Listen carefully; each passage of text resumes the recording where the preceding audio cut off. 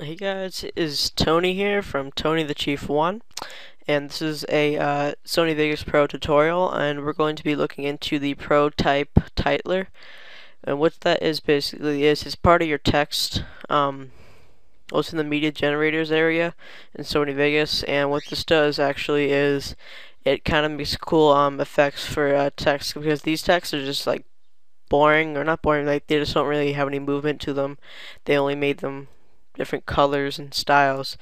Now what ProType Titler does is just makes cool different effects and designs of like text rolling in or popping up or anything like that. So what you want to do is obviously have Vegas Pro open. I'm using Vegas Pro 10.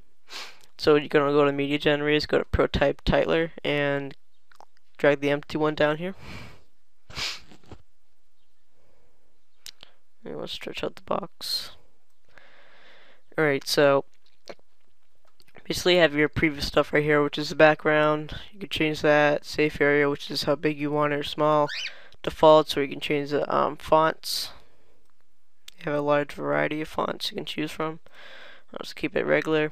Alright, so when you're done playing around with that, you want to go to collections in the bottom right hand corner of the black box, and then they'll have these preset effects made for you for some like bounce, drop split, dropping words, float and pop, fly in, jump, pop up, and scroll. And what these effects do, they just add a little glow, drop shadow, make it blurry. But and you can add gradients as well, which is pretty cool, which I think is pretty cool. And yeah, you can play around with other stuff, but the main thing I want to focus on is just making a plain, regular ProType titler presetted like text stuff. So my favorite is probably the drop split. So what you do is just click down on it, drag it over here in the bottom left hand corner. I'll show you all the presetted actions it does. I'll show you the text, what word, what characters, and what transforms, and how it transforms in the timeline here. So if you want to just add the text, all you do is just close out of this.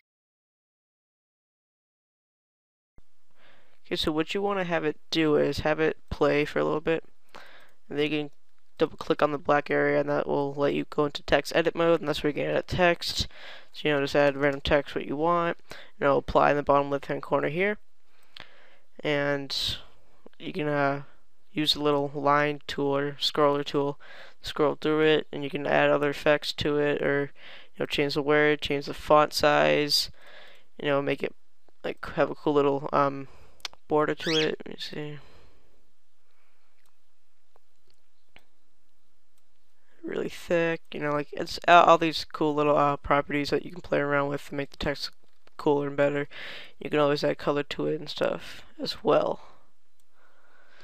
Now it also shows in the preview area over here, so once it plays here, it'll play over there too. So whoops, get rid of that. Let me get back.